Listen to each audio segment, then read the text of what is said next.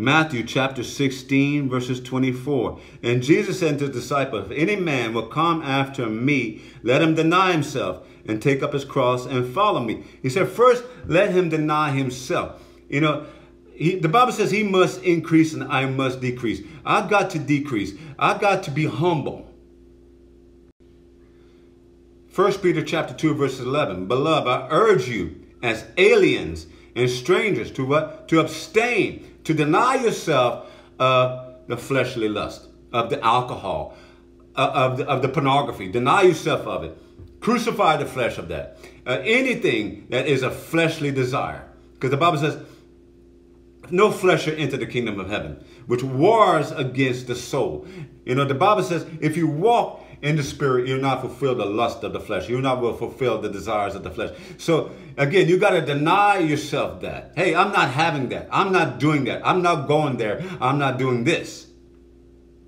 And then he goes on to say, take up your cross and follow me. But in Luke, he says right here, he said to all, if everyone will come after me, let him deny himself. Again, same thing what Matthew just said.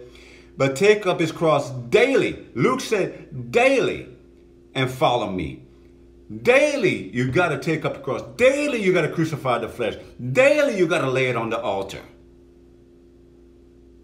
In Mark chapter 8, verses 34, and calling the crowd to him, and his disciples, he said to them, if anyone will come after me, let him deny himself. Let him deny the flesh.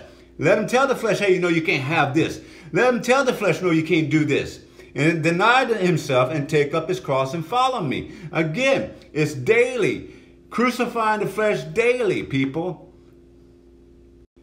In Matthew chapter 10, verses 38, he said, whosoever does not take up his cross, whosoever does not crucify his flesh, whosoever does not deny his will, whosoever does not deny himself, he said, and does not take up his cross and follow me, is not worthy of me.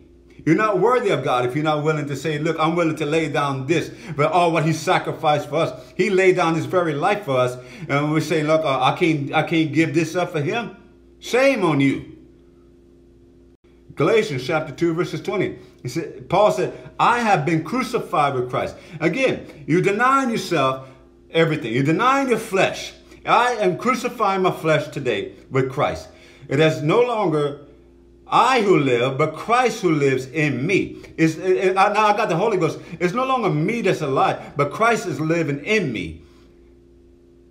And now I live by